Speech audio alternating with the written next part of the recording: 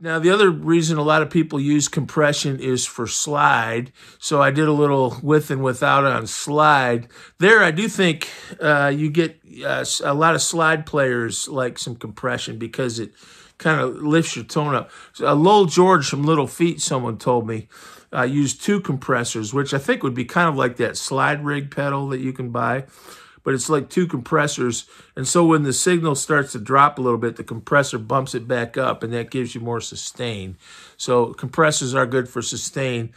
Again, I've had success using just good heavy fuzz with a good loud tube amp and a guitar that's set up for slide. And I wasn't on.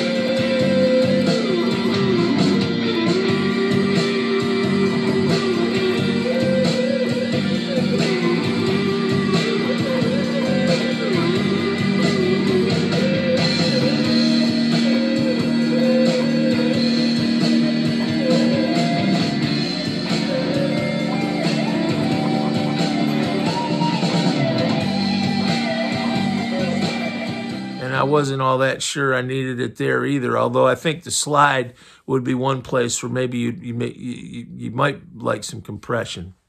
But I wasn't sure in any case that it really helped me that much. That's my own opinion. Now, it's quite possible I don't know what I'm talking about. It wouldn't be the first time. It definitely won't be the last. But you know what? I've been playing guitar for over 50 years.